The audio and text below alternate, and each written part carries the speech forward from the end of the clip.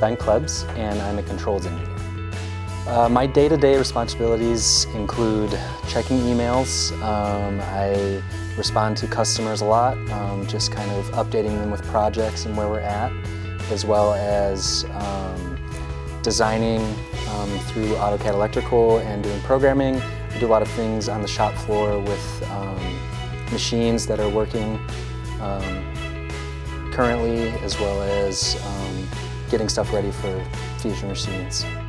Currently, I am just a controls engineer, and as far as growth opportunities go, you can get to a senior level controls engineer all the way up into management. So what I like about the packaging and processing industry in general is, and Morrison, is the designing and building a machine and then fully seeing it developed and then the final product and it being shipped to the customer and seeing the difference that it makes in the field.